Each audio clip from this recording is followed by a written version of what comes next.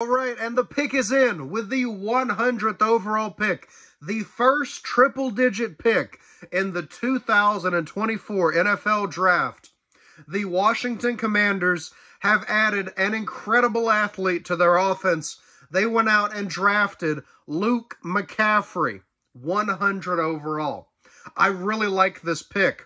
If you look at the family from which he comes, I think he's destined to be a great NFL player.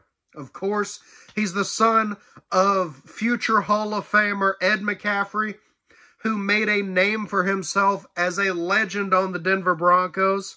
And then he is, I believe, the younger brother of Christian McCaffrey, one of the best running backs in the league, and another athlete that, if his trajectory continues, could very well end up in the Hall of Fame someday.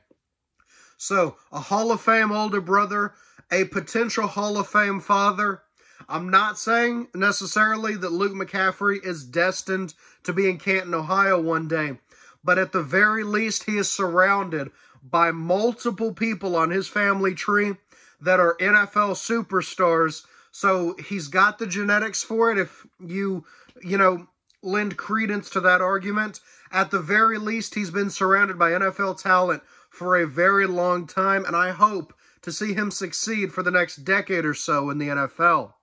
Overall, this is a good pickup. The Washington Commanders needed additional help with Terry McLaurin. They needed more receivers. They needed some people to switch in and out of the offense so that every target's not going just over and over and over again to running backs and Terry McLaurin. They go out and grab McCaffrey. If all goes well, like I said, McCaffrey could easily end up being one of the league's best receivers in 5 or 6 years once he's had time to develop his skills and really craft a great career for himself. So overall, great pick. I think he's going to be good, and I'm really hoping that we see yet another Pro Bowl level McCaffrey in the NFL.